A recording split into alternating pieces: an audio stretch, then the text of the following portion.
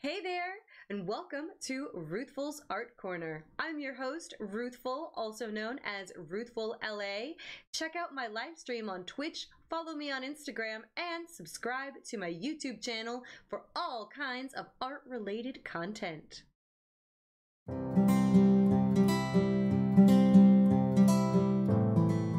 Hello again, everyone. Ruthfull here, and I'm so glad you can join me today for this stream. I am ready to talk about art. After all, that's what we do here at Ruthfull's Art Corner. All right, so as I said, we're going to go over some art news for a little bit. This is stuff that's happening in the news at this time. First up, we have Edmonia Lewis getting a stamp. So if you're not in the US, this probably isn't all that interesting to you just because it is about our postal system, but even if you're not, it's still pretty cool. So sculptor Edmonia Lewis is going to be featured on a US stamp. Very, very cool. Now, Lewis is considered by many historians to have been the first Black artist in her medium of sculpture to be successful in North America and in Europe. She was of Haitian and Ojibwe descent and was known for her exquisite works in marble during the late 19th century. Lewis's Death of Cleopatra is owned by the Smithsonian and endures as her most famous work. Sadly, many of her pieces are lost, but who knows? Maybe one day soon we'll read a news story about them finding one of her sculptures in somebody's basement somewhere. You know, fingers crossed. Stranger things have been known to happen. And her stamp is based on a portrait of her taken by Augustus Marshall between 1864 and 1871. Now, that was a very tumultuous period of time. You had Reconstruction going on.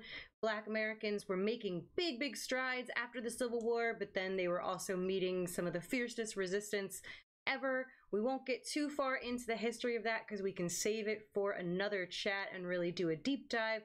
But I just think it's really fascinating that she managed to thrive and produce an enduring, well, I would say an enduring body of work, but since we only have a few pieces, an enduring legacy of a body of work. Very, very cool. So I look forward to seeing those stamps. Now, another piece of art news, we've got the Cheech Marin Center for Chicano Art opening in May 2022. Again, this is possibly a little US-centric, but it is still an interesting topic as far as art news, as far as I am concerned. The groundbreaking Cheech Marin Center for Chicano Art and Culture will be opening in May of 2022, just a few months from now. So that's very cool, and it's going to be part of the Riverside Art Museum family, and it will house hundreds of paintings, photographs, sculptures, and drawings. So there will be a wide variety of mediums to see there. And the extensive collection will be available for researchers and students. That's right, interesting user. Our news is hot off the presses. So this isn't actually breaking news if you're someone who follows the art news in the Los Angeles, Southern California area. But if you don't follow it all that closely, this might be the first time you're hearing about it. So you should definitely check it out. And if you're in LA or farther, it is worth the trek out to Riverside to see this museum once it is open. From what I understand, he has got the largest collection of Chicano art in the world.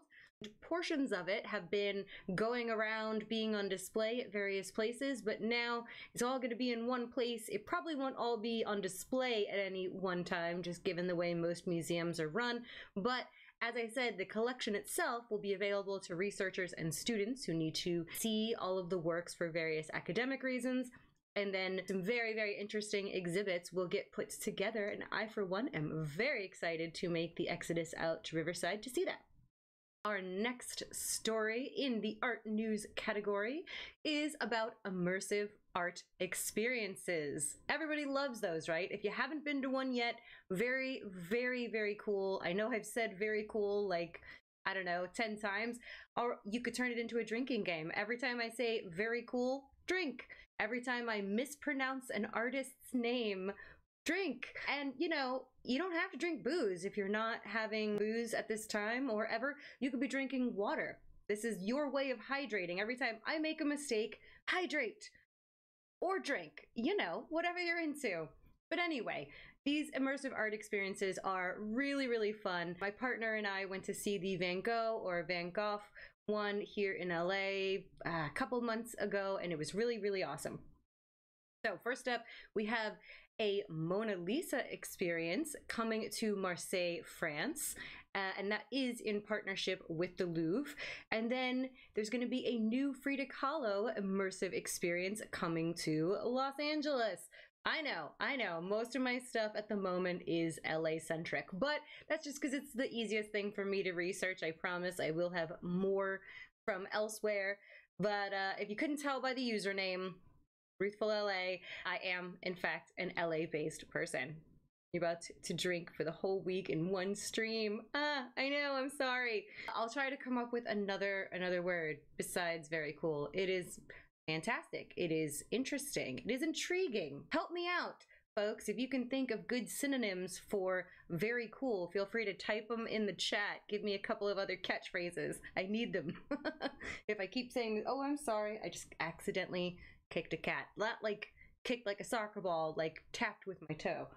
Sorry, Funches. That's the problem when you have so many cats. They're just all underfoot.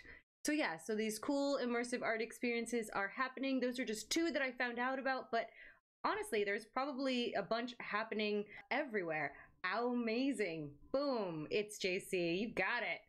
Dope is also a good one. That is dope. Mind-blowing, the cat's pajamas. These are all great suggestions. I am going to make sure to make some notes when I review the stream afterwards and check out the chat. I wonder if that's actually a thing I have access to. See, I'm so new to streaming that I don't know if I actually get to read the chat, like a transcript of the chat afterwards, but that's something that I will look into after my stream. Or maybe tomorrow, because I think I'm going to need to rest after this. Maybe watch a little Expanse or something. All right. Now that we've covered the immersive art experiences, let's get to what I believe is the final news item, which is the Basquiat film that is in the works. Now, it is by director Julius Onah. It has not started filming yet. Yeah, take a look at that experience in Marseille. Just let us know how it is. Am I saying that right? Hopefully, I'm not forcing you to drink on that one. So the working title is Samo Lives, and that's based on one of his artworks. And filming is scheduled to begin in fall of 2022. Now, the director, Onah, writes, simply put, Jean-Michel Basquiat's work and life have been an absolute inspiration. When I began to learn about him in the age of 14, it was incredible to discover someone who boldly forged his own path into a world where most who didn't fit the expected profile of a fine artist had been unable to, i.e., white and male. Though I could not yet appreciate the enormity of what Jean-Michel's achievements meant, I could certainly feel there was something so groundbreaking and unique about them. So there you go. That is the perspective of the director of an upcoming film about the awesome artist Basquiat, the very dope artist whose life was sadly cut too short, but who left behind a very large body of work. Because of the large body of work, you can find his pieces in a lot of different places. We've got a number of them here in LA at different institutions. There's some at the Broad, there's some at LACMA. But I'd be willing to bet that there are some available in Europe as well at various institutions and possibly in other places as well. I mean, I feel like his work really gets around. It's not just the US, but, you know, all over. He's a very, very ubiquitous artist, or his art is ubiquitous. All right, so I want to mention my Stuck on You sticker giveaway. Trying to get to 50 followers, and thank you all for helping me out. Oh, thank you, MC, oh, that MF.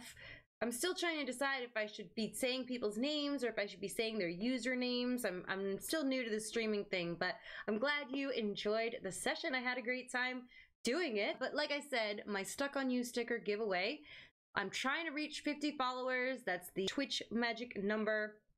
Once I hit that magic number of 50 followers, I'm going to do a random draw giveaway for 2 of my followers. You don't have to be present to win. Just whenever it happens, I'll take a screenshot of my followers list and then pick 2 at random. Each was going to receive a sticker pack containing 5 stickers. plus a handwritten thank you card. And it doesn't matter where you are in the world, I am more than happy to mail these stickers overseas. So, you know, please share with your friends. That's how you can help. I think I got a little ahead of myself. How can you help? Share this channel with artists and art enthusiasts. If you know anyone who is into art, please send them the link to this channel. Let them know that they can watch past videos so they can get an idea of what I am here doing. And yeah, put it on your social media. Invite others to the Artsy Farts community. I was thinking, ooh, the stickers are certified dope AF. Well, thank you. I agree. That's basically what they look like too. It's my little I Heart LA sticker. I will also be creating new stickers for this channel just because stickers are fun. Everybody loves them and they're cheap to mail. But so yeah, Artsy Farts is what I was thinking you all could be called, my followers. What do you think? You down to be the Artsy Farts? It's fun. Ah, thank you, Maura. Thank you so much. Or, yeah, I'm just going to say people's names if I know their names, but then that'll be confusing for other viewers. Thank you anyway, though. And by the way, I'm going to be emailing you about your offer to do a calligraphy interview. Maura is fine. Okay, well, cool. Maura is fine. But yeah, I'm going to be getting in touch with you. I do want to have you on to talk about calligraphy. It'll be soon for sure. I do want to start doing interviews with artists because I feel like that would be another way to kind of jazz up this content. Right now, it's just me talking. So, you know, it'd be good to have somebody else talking too. We can have a conversation. Thanks for watching this video. I put all of the links down in the description so that you can check them out in your own time. Remember, if you want to chat with me while I deliver this content live, make sure to follow me on Twitch, twitch.tv/RuthfullLA. And if you enjoyed this video, please give it a like and subscribe to the channel to help me grow the Artsy Farts community.